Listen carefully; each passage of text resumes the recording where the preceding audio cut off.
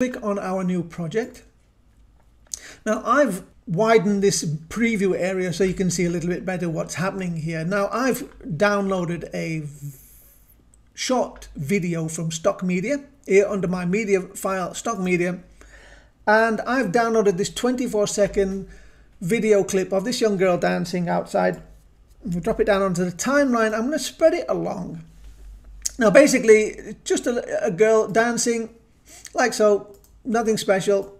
Now what we want to do is we want to find an area or find a point in the timeline where we want to do the transition. Now if she's just going to dancing just basically in front of you like this, that's pretty boring, right? But what if she does a turnaround or she moves somewhere? That's the best place where you want to do your transitions. Now I've already checked this out and it's about 8 something, so I'm going to drag my timeline to about 8 something, and there you can see, look, she does this little spin turnaround. That is perfect for our transition. Now I'm going to go over to the current time on the right hand side here, and I'm going to go to 8:35 because that is the point I want it to be at. See, that is absolutely wonderful. That's where I want it, my transition, to come in. Now make sure your clip is selected down on your timeline. Go to the knife here on the left hand side if you want to split it, or you can use Ctrl-T on your keyboard and cut your clip. Now we've got 2 clips like this. Perfect. Now what we want to do is we want to change the size of this and make it a little bit bigger, so there's a change in the video clip, right? So underneath the preview there's this zoom tool, and click on that once with your left mouse button and go to 50% so we can see how it's gone. Now I'm going to increase the size right here in the preview pane. Now to keep it so that it's, if I try to change it from just dragging from left to right, it'll just pull it out from the bottom right, see, like that. So we don't want to do that. But if you hold down the Control key on your keyboard and click on one of the corners and then drag it out, you'll maintain aspect ratio. Look at that, very cool, right? And then we can just drop that down just a touch, like so. So we keep it in the frame. Excellent. Go down to our zoom tool and put it back to fit. So now we've got a slightly smaller one on the here and a slightly bigger one here. See, a nice change. So make sure your second clip is selected. Double click it so the playhead goes to the beginning of your clip. And what we want to do is we want to take a snapshot of this. So if you go underneath the preview window, there's this little camera here and you can take a snapshot. We can use Ctrl-P on a keyboard. We can also right click in here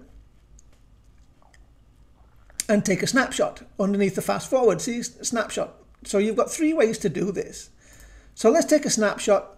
It'll give you the name snapshot. I'm going to put mine in downloads. I'm going to click save. Now I've already done this before because I had to test this out, of course, to see if this worked. I'm going to click yes and just click OK, so it overwrites it. Now go on the left hand side to your menu and your media, my media, and click on it, and your snapshot should be here in your media library. Now if it isn't in here, you need to go into edit at the very top left here, click on edit, go all the way to preferences or Alt-C on your keyboard, and you'll get your preferences menu here. Now all the way down here it'll say capture. If you go all the way down, go to the one that says capture and make sure the first one here, add captured files to media library, make sure this is selected. Now I toggle this off and on quite often, so it's been on for a while for me, so just make sure that's selected and then click OK, come out. If you haven't done that, then just import where we've selected it, or just redo it again. It doesn't really matter. Just go and take another snapshot now that you've selected it and it'll bring it in. So what we're going to do is we're going to bring this snapshot down onto track 2 underneath our track right here, because they're exactly the same. So if we move this playhead along, you won't see anything because it's a snapshot of her quite many seconds. So now we're going to go into our snapshot. So double click on our snapshot and make sure the playhead is at the beginning. Move the playhead all the way out of the way, double click on snapshot, and the playhead will come to the beginning of it. And what we're going to do is we're going to shorten this. Now my project is 50 frames per second. So if I go to Edit, Preferences, and under General, you'll see right in the timeline frame rate is at 50 frames per second. Now, if you're in America, of course, or somewhere else, you've probably got 60 or 30 frames per second. This is legacy stuff. I don't understand why they still have this anymore. 30 frames and 60 and 25, 50 for Europe. It's just rubbish. I think they should just get rid of it.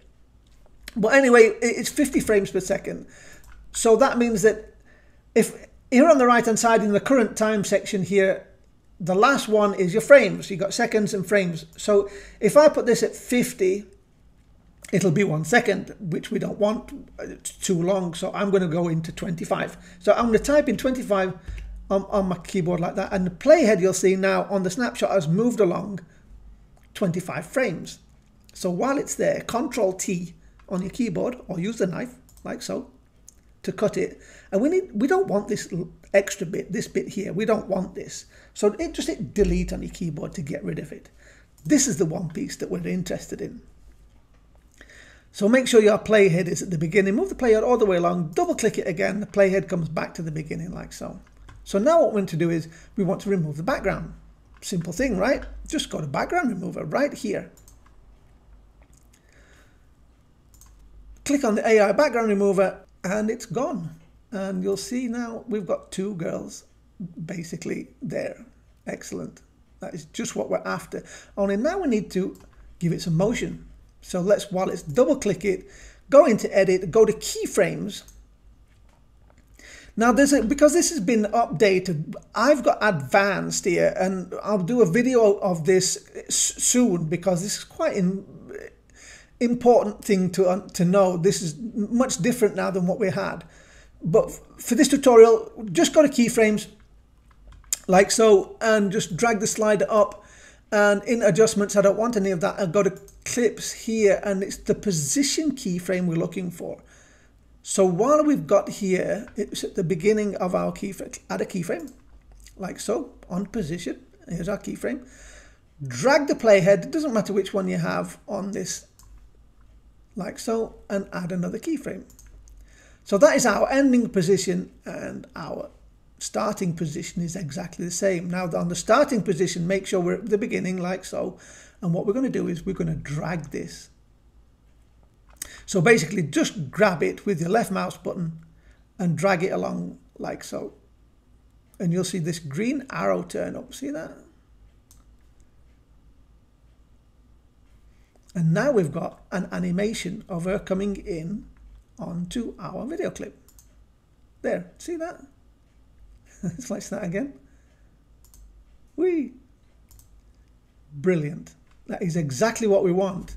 Now we need to do is we need to move this clip to the ending of the first clip. So left click your mouse button, hold it and drag it so it's now at the ending of our first clip. So this clip is, let's move this one out of the way like so, and you can see that this is how we have it now. So when this plays along, see she's dancing along like this, and then just here we get our animation coming in, and it's because she's starting to turn right there, see, and this is where this clip will join it, because the ending of this clip is the same as the beginning of this clip. So if I just deselect this, move that up in the way, and just play it quickly from there, dances, and there she goes. Brilliant. That is a very, very nice freeze frame effect. However, we're going to enhance it a little bit more. So make sure it's selected. Close this down on your left hand side and go to Effects. And we're going to go to Haze, so the middle one, and go to Blur. Now there is a Gaussian blur on here as well. Right here, see? They're both the same. I haven't really noticed any difference, to be truthful. So I'm just going to drop the blur onto our snapshot like so. And we need to keyframe this as well, because when this comes in, she's blurred all the way in, see? As it's coming in like so. Let's just drag this in. Look, see, there she is. And she's just blurred. What we wanted to do is come into focus. is that's what we're after. So double click on this. Make sure it's the beginning. Move the playhead along. I don't know why it's not snapping in. There we go. Snapped into beginning. Let's go into keyframes. Close up our clip attributes. Adjustments, close it up. Now you see effect here, and here we have, now we can do the blur degree. This is the one we want. So we're at the beginning of our snapshot, right here on the bottom, see, beginning. So add a keyframe, that's the beginning. Drag your playhead along, exactly what we did with our movement. Add another keyframe. And all you have to do now is just drop this keyframe degree to 0. So the ending degree keyframe is 0 and the beginning one is 5. See? And if you just play it along, she'll just come into focus as well. There. Excellent. And that is how to create our freeze frame. So let's just deselect everything, move our playhead a little bit and watch how it works. There we go. I absolutely love it. That is so good. And that is how to create a freeze frame transition. So that is the freeze frame transition. Absolutely wonderful. Try it out for yourself. Consider subscribing if you found this video tutorial informative. Give us a like, ring the bell to be notified every time I upload new content. Go check out my channel for all things Cyberlink and more. That's my rant for today. Have a great day. Stay safe, people.